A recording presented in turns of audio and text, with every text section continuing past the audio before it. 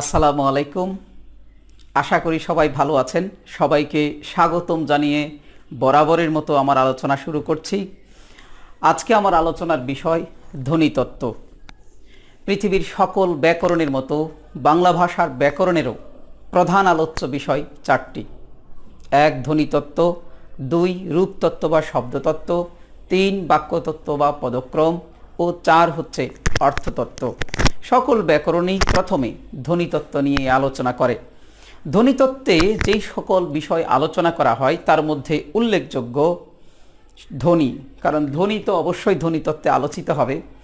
এছাড়াও বর্ণ, সন্ধি, নত্যবিধান, সত্যবিধান, এগুলোই ধ্বনিতত্ত্বের আলোচ্য বিষয়। আজ আমরা ধ্বনি ও বর্ণের প্রাথমিক কিছু বক্তব্য দেব।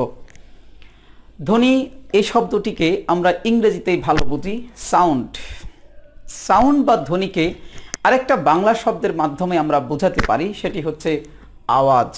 যে কোনো আওয়াজকে নিশ্চয়ই আমরা ধ্বনি বলবো না, কারণ ধ্বনি হচ্ছে ভাষার মূল উপাদান, অর্থাৎ মনের ভাব প্রকাশের বাহন বা মাধ্যম যে ভাষা, সেই মনের ভাব প্রকাশের ক্ষেত্রে আমরা এখন ধ্বনি বা সাউন্ডকে বা আওয়াজকে কাজে লাগাই। বলা হচ্ছে যে একসময় মানুষ হয়তো আওয়াজকে মনের ভাব প্রকাশের মাধ্যম হিসেবে ব্যবহার করার বুদ্ধি পায়নি, এবং ততদিন মানুষ ইশারা ইঙ্গিতের মধ্য দিয়ে মনের ভাব প্রকাশ করত। কিন্তু কালক্রমে মানুষ তার বুদ্ধির প্রভাব খাটিয়ে ধ্বনিকে কাজে লাগিয়ে মনের ভাব প্রকাশ করছে। তো সেই ধ্বনিকে আমরা মনের ভাব প্রকাশের এই মাধ্যম হিসেবে ব্যবহার করি না। ভাব প্রকাশের ক্ষমতার দিক থেকে এই আওয়াজ বা ধ্বনি দুই রকম। একটা হচ্ছে অর্থবোধক ধ্বনি, আরেকটি হচ্ছে অর্থহীন ধ্বনি। অর্থহীন ধ্বনিও আমরা করতে পারি, অর্থাৎ এমন এক ধ্বনি করব যার কোনো অর্থ নেই। ধ্বনি বিজ্ঞানী মোহাম্মদ আব্দুল হাই বলেছিলেন যে অর্থহীন ধ্বনি মানুষ করতে পারে, কিন্তু তাতে সমাজ জীবন চলে না। একটা সমাজের সমস্ত মানুষ যদি ভ্যাঁ ভ্যাঁ চ্যাঁ চ্যাঁ করে চিৎকার করতে শুরু করে, তাহলে ওই সমাজের অবস্থাটা কি হবে? তার মানে আমরা ভাষার মূল উপাদান এমন ধ্বনিকে বলছি, এমন আওয়াজকে বলছি যেটা মানুষের কণ্ঠ নিঃসৃত এবং যেটা অর্থবোধক। অর্থহীন ধ্বনি ভাষার কোনো অংশ নয়, তাই এটা আমাদের আলোচনারই অংশ নয়। কিন্তু সেই ধ্বনি সৃষ্টি হয় কিসের দ্বারা? আমরা লিখেছি বাকযন্ত্রের দ্বারা। ধ্বনি তো আর ইচ্ছাকৃতভাবে স্বয়ং সিদ্ধভাবেই জন্ম নেয় না, ধ্বনিকে সৃষ্টি করতে হয়, তৈরি করতে হয়। আর ধ্বনি বা এই আওয়াজ তৈরি করার জন্য আমরা কতগুলো অঙ্গ প্রত্যঙ্গের সাহায্য নিই, কতগুলো অঙ্গ প্রত্যঙ্গকে ব্যবহার করি। তো ধ্বনি তৈরি করার জন্য যেসব অঙ্গ প্রত্যঙ্গের ব্যবহার করা হয় সেগুলোকেই আমরা একত্রে বাকযন্ত্র বলি। এখানে পাশে আমি একটা চিত্র দিয়েছি এবং চিত্রে কয়েকটি অঙ্গ প্রত্যঙ্গের নামও ব্যবহার করেছি। সবগুলোর ব্যবহার করিনি, কারণ কিছু অঙ্গ প্রত্যঙ্গের অবস্থান আমরা খুব জানি। যেমন আমি এখানে ঠোঁটের অবস্থান, দাঁতের অবস্থান দেখাইনি, কারণ আমরা জানি যে এটা কোথায় আছে, কিভাবে অবস্থান করছে। তবে ধ্বনি তৈরির উৎস বলা হয় ফুসফুসকে। এখানে আমরা লিখেছি ধ্বনি তৈরির উৎস বলা হয় ফুসফুসকে। এই যে এখানে দেখছেন চিত্রের মাধ্যমে, এই ফুসফুস হচ্ছে ধ্বনি তৈরির উৎস।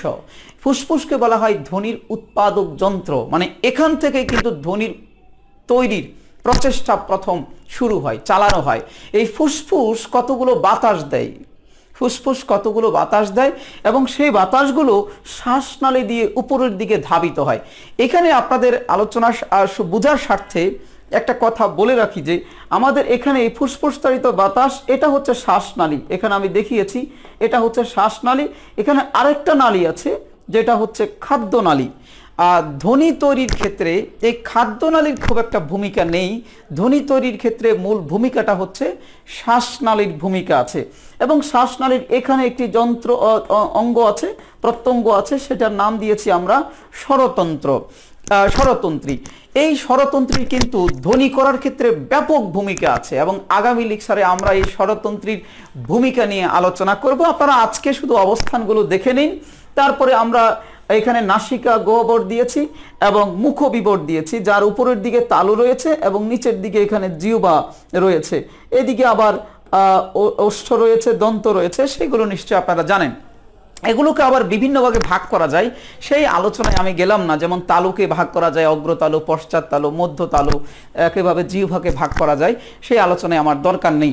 তবে এই জন্য অনেকগুলো পরীক্ষায় আসে যে নিচের কোনটি বাকযন্ত্রের অংশ বা নিচের কোনটি বাকযন্ত্রের অংশ নয়। এখানে আমি তাহলে কতগুলোকে একত্রে নামগুলো লিখে দিয়েছি। ঠোঁট, দাঁত, নাক, তালু, জিহ্বা, মুখবিবর, কণ্ঠ, স্বরতন্ত্রী, ফুসফুস। এগুলো আমাদের ধ্বনি তৈরির ক্ষেত্রে কাজে লাগে। ধ্বনি তৈরির ক্ষেত্রে যেগুলো কাজে লাগে সেগুলোকে আমরা বাকযন্ত্র বলছি। বাক যোগ যন্ত্র একত্রে সন্ধির ফলে হয়েছে বাকযন্ত্র।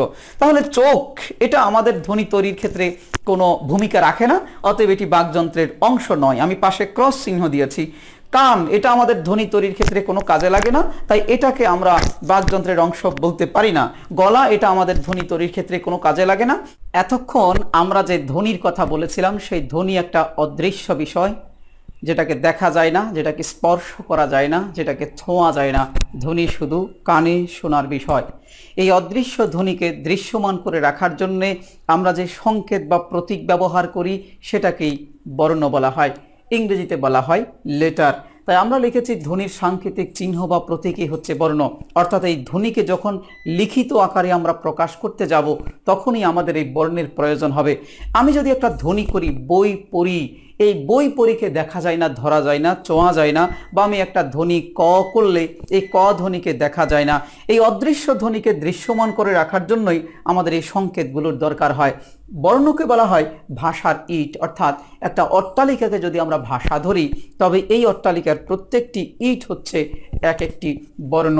বর্ণের সঙ্গে আরেকটা টপিক সংযুক্ত, সেটি হচ্ছে বর্ণমালা। বর্ণের সঙ্গে মালা শব্দটি যুক্ত করা হয়েছে। এই মালা শব্দটি যুক্ত করে আসলে বর্ণকে বহু বচন আকারে প্রকাশ করা হচ্ছে। বর্ণের বহু বচন, যেমন পর্বতমালা। তাহলে পর্বতমালা হচ্ছে পর্বতের বহু বচন।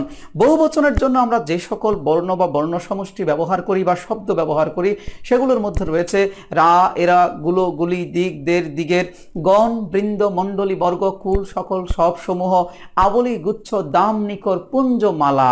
মালা, রাজি, রাশি, নিশ্চয়, ভার, পাল, জুত। এই মালা দিয়ে বহু বচন প্রকাশ করা হয়। তার মানে বর্ণমালা হচ্ছে অনেকগুলো বর্ণ, একটি বর্ণ নয়, অনেকগুলো বর্ণ। আসলে একটা ভাষায় যতগুলো বর্ণ আছে সবগুলোকে একত্রে একটা বর্ণমালা বলে। যেমন বাংলা ভাষায় 50টি বর্ণ আছে, এই 50টি বর্ণকে একত্রে একটা বর্ণমালা নামকরণ করা হয়েছে, সেটার নাম হচ্ছে বাংলা বর্ণমালা। প্রত্যেক ভাষা, আমরা এখানে লিখেছি ভাষার নামানুসারে এর নামকরণ করা হয়। প্রত্যেক ভাষার একটা বর্ণমালা, বাংলা বর্ণমালা, ইংরেজি বর্ণমালা, আরবি বর্ণমালা। তবে এই একটা বর্ণমালায় অনেকগুলো বর্ণ থাকে। যেমন বাংলা বর্ণমালা, এর মধ্যে 50টি বর্ণ আছে। এই 50টি বর্ণ আবার দুই ভাগে বিভক্ত, একটি স্বরবর্ণ ও অপরটি হচ্ছে ব্যঞ্জন বর্ণ। আমরা সবাই জানি স্বরবর্ণ 11টি ও ব্যঞ্জন বর্ণ 39টি। আজ এই পর্যন্তই। সবাই সুস্থ থাকুন, ভালো থাকুন। আল্লাহ হাফেজ।